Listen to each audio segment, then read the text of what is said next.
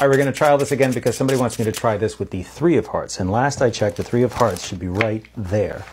Now, last time I spelled to the three of hearts. After losing it into the deck, I'm going to give the cards a couple shuffles, and we're simply going to spell to the three of hearts.